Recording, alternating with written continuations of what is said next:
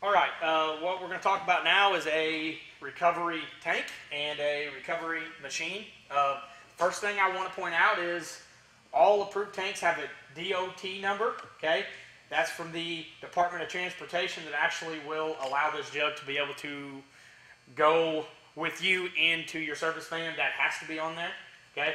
What else you're going to see right down below it here is that the tank has to be checked and inspected every 5 years, okay? That's required. Some other numbers you're going to see on here, you're going to see a TW, a tier weight that says 24 pounds. That is what the jug weighs. This is a 50-pound cylinder.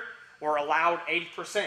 So we can put in 40 pounds and it weighs 24 pounds empty. So 64 pounds is the absolute max that we can go. Okay? And for our hydrostatic test, water column is 47.7. Okay? That's going to be on every approved jug. Now, some of the key components here, and one thing I want to point out is we write on our jugs when we use them what type of refrigerant we're actually putting into them.